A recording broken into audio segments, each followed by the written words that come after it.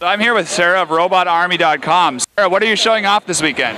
So this is a light installation that involves like 30 miniature Delta robots. We're controlling them with the Xbox Kinect. They're doing hand tracking at the moment. So anybody who comes up to the booth can wave their hand around and control them and make them move. And how many do you have on display today? 30 robots. And how many is the most you've ever had running at once? As of right now, 30, but we're going to build somewhere between 100 and 200 and fill a room with them. Are these all hand assembled? Yes. And how long does it take to assemble a dozen of them? Ooh, gosh, about a dozen.